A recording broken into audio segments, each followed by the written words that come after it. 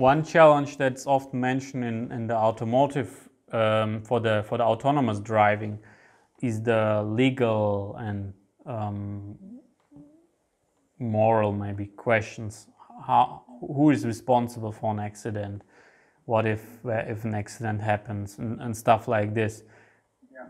Do you have an overview about this topic? First of all, of course, you need a different communication and telecommunication network.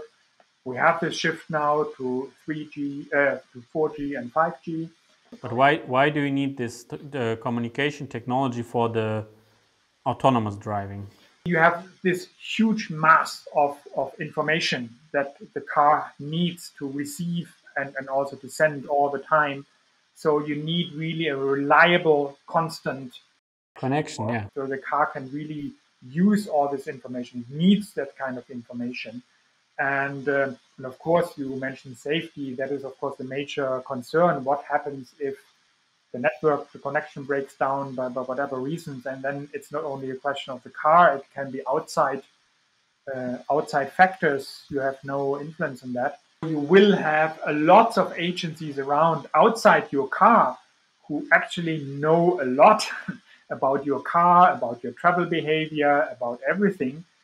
And so here in an increased way, problems and questions of data privacy are coming up. Yeah. So where is this data? Then it has also been collected, maybe also for insurance reasons. You have to store it somewhere.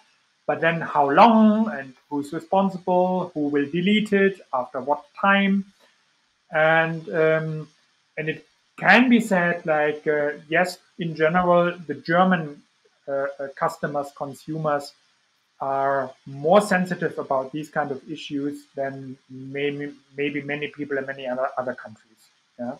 But do we already have some autopilots in real mass production, or is it still more the pilot phases? And I know Tesla has this feature, but I think they even not telling this an autopilot, right? They say yes, driver assistant and not that I know, not in Germany, not to this full extent, and theoretically could be possible, but the systems are not interconnected in such a way that it's really enabled.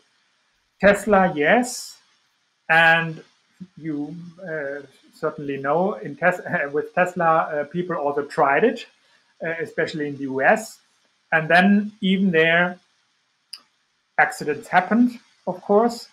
So people are more cautious now, and even Tesla is more cautious now, and the whole entire industry is more cautious now. I know about a few accidents from the autopilots, and I think there were 2 or 3.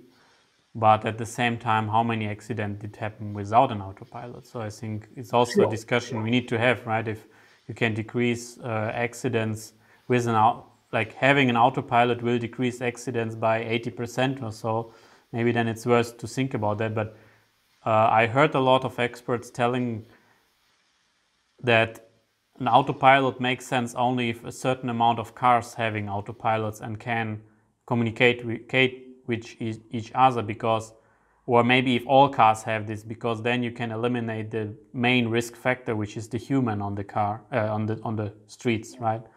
Because that's something you cannot really predict how the human is behaving. But if all cars have autopilots and they can communicate with each other, then there's a kind of the theoretic advantage of having this, right? Would be still very ambitious, but yes. And I mean, you reach here the important topic also, like vehicle-to-vehicle communication. There are also different strategies, like in Japan, one went like the easier way, the more pragmatic way, vehicle to infrastructure communication. So you have communication infrastructure, and infrastructure communicates back to other cars. But of course, to be more agile and more flexible on the road, vehicle to vehicle would be ideal. But immediately, of course, understandable. That is more complexity again. Yeah. and more complexity you have to integrate in the car, and more complexity in the entire communication processes which are going on. Yeah. So there's a challenge.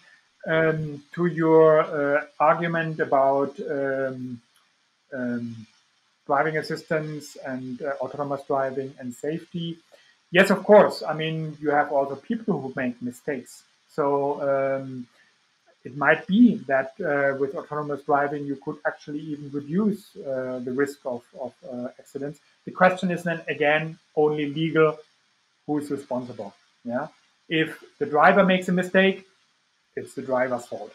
Yeah. And but what if the system makes a mistake? That's exactly the question. So it's less a question of um, who is more likely to cause an accident, but rather like who is responsible for what, which is the question Yeah. behind it. Yeah. Yeah, I just hope that this is analyzed like calm in a calm way and then decided, because if I see that by autonomous driving or by autopilots I can reduce significantly the amount of accidents, I only have to solve the responsibility question, that we find a good solution for that. Because yeah, the developer, and I mean we are also a developer, right? Then to take over all the risk on a programmer, right? On an individual programmer or on the company that's developing. Another aspect, joy of driving, is a very important and always underrated factor when new forms of mobilities are discussed. People love driving, and it's the sensation of the curves, of the movement itself. It's also this, and it belongs to it, of acceleration, of course, and braking, slowing down, and all that, which is a physical, a very important physical experience. But also like the joy of I'm the driver, I'm guiding this vehicle. Yeah.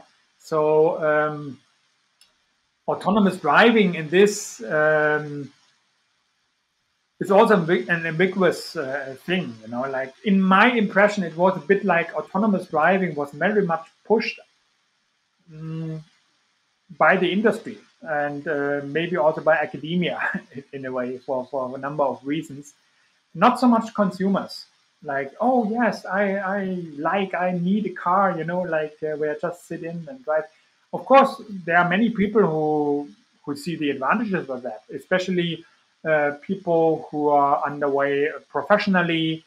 I have long distance driving, boring, you know. So during that time to do something different, perfect, you know, and different to of course people who drive more in the region, closer, and enjoy just to drive through a certain landscape, and so and not so large distances. So for them, it's not that relevant, maybe. Yeah.